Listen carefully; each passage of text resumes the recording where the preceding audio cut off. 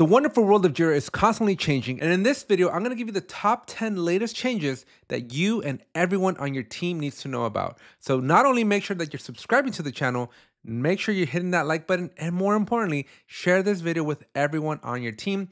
Post it on your Slacks, post it on your internets, let everybody know, because these changes not only impact you, but they impact your entire organization. So let's jump into it.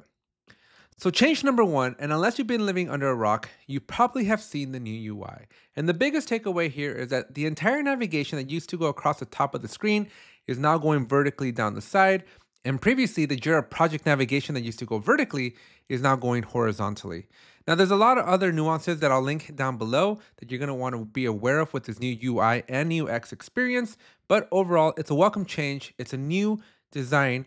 And more importantly, Atlassian has unified their products. So this new UI, while it's different and it takes some time to adapt to it, all of the Atlassian products in the cloud are slowly but surely adapting the same look and feel.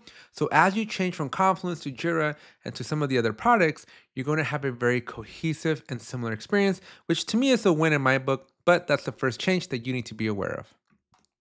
Number two, you've probably seen this if you've been looking around, but issues are no longer called issues. In fact, Atlassian has renamed everything to a work item. And we can see it subtly in a variety of places. For example, introduction to work items here, we have the work type, and Atlassian has also propagated this throughout other places. For example, we have all work.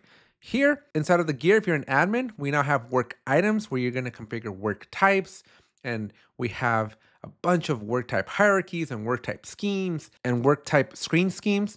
And so everywhere and anywhere that Atlassian used to have issues, it's not everywhere, it still hasn't propagated everywhere, but for sure Atlassian is slowly propagating the word work item or work everywhere where we used to have issues. So that's a pretty big change, and one you're also gonna have to get used to, because let's just face it, I've been used to saying issues for so many years, 20 years, that now all of a sudden everything is work. Next up, this is slowly going to be rolling out, but it's going to impact everybody. And that is, instead of projects here on the left-hand side, Atlassian is going to be introducing, aka rebranding, projects to spaces. And that's going to bring us closer to the spaces in Confluence, which leads me to wonder and ponder, is Atlassian combining the Confluence and Jira experience into one cohesive location? And we already see a tight integration between Jira and Confluence. In fact, inside of Jira, you can put Confluence and Jira side by side. And so there's a lot of interoperability that Atlassian is designing in between those two tools. And so with the native change of projects to spaces and the tight integration of all the Confluence artifacts inside of your Jira environment, will Confluence go away? Does it just get folded into Jira? Too soon to tell, but I am speculating. But let me know down in the comments section what you think about that change. Next up, back on the topic of UI, I do want to show you this really cool change that I actually really like.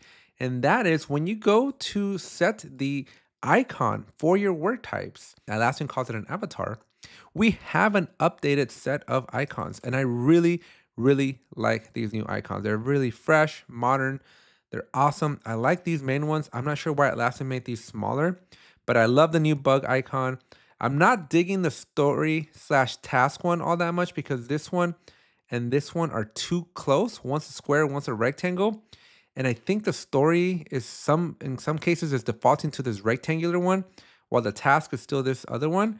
And so it's not the cleanest. And then we have the subtask, which basically has two of these, very similar to this one. For the most part, I like the new UI, but I wish they would have had a little bit more difference between this one and this one. For those of you that are on the premium or enterprise versions of Jira, you might have started to see Rovo Chat pop up. And Rovo Chat is part of Atlassian's AI plan, and it's your ability to interact with Atlassian's AI, and you can find information, be productive, draft content. There's deep research that's enabled where it goes off and finds a bunch of information for you.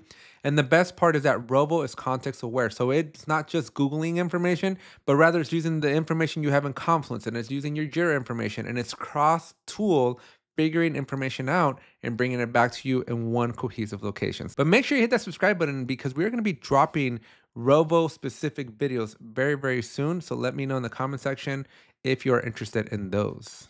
For those of you that are fortunate enough to install apps in the Atlassian Marketplace, you may have noticed that Atlassian now has this new runs on Atlassian moniker. And basically that is a new classification that tells you that this application is hosted on Atlassian, the data is stored within Atlassian, and it's data residency compliant. So if compliance and data governance is important for you, make sure you keep an eye out for this runs on Atlassian icon, because this is going to guarantee that that data is in a little bit more of a safe area. Now, on the same topic of apps, you may have noticed that Atlassian has rebranded from plugins or products to everything just being an app. And so this includes marketplace apps, and it's going to include our main apps like Jira and Confluence and Jira Service Management and Jira Product Discovery. Everything is now an app, and Atlassian is moving into this very modular world where you have an app for the talent, you have an app for your goals, you can have an app for any marketplace available app. And so just apps is everywhere. So that's another major change that has been slowly rolling out.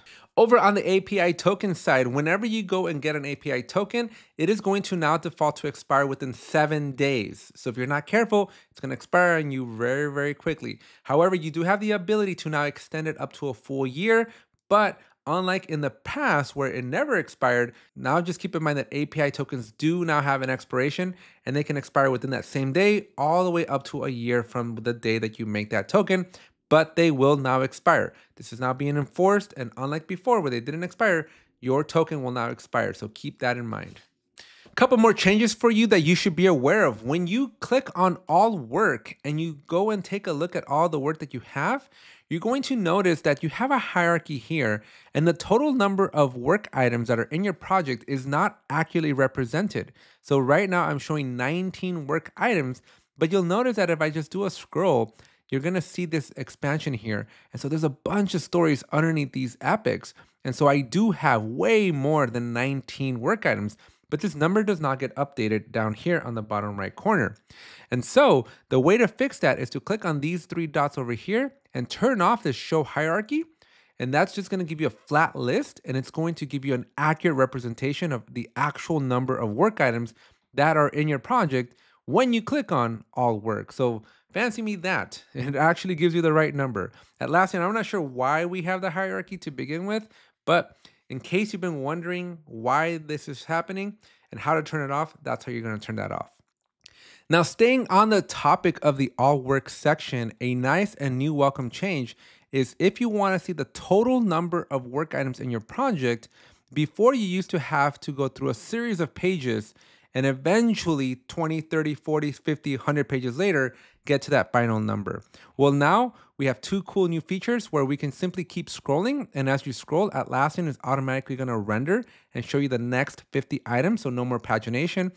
But if you wanna know the total number, all you gotta do is click on this blue icon here, and then Jira is going to tell you the total number of work items without having to go through, again, 30, 40, 50, 100 pages or infinitely scroll for days. And so this is a really cool, neat little feature. And that's it for this video. Those are your top 10 changes that you need to be aware of. Atlassian, again, is consistently making changes. So let me know if you like this style of video. Let me know down in the comment section down below. And I wanted to make this kind of video because Atlassian is changing so much, and it's hard to stay up to date with all those changes.